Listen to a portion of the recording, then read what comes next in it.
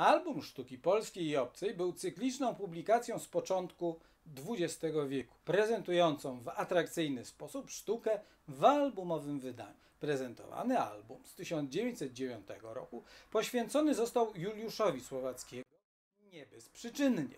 W roku tym bowiem przypadała 100. rocznica urodzin i 60.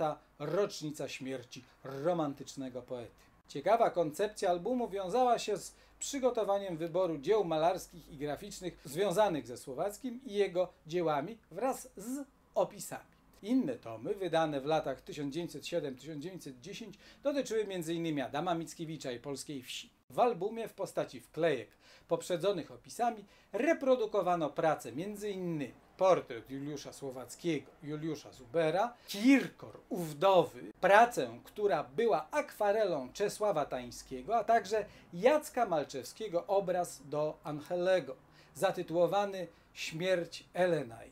Moim zdaniem najciekawsza praca reprodukowana w książce.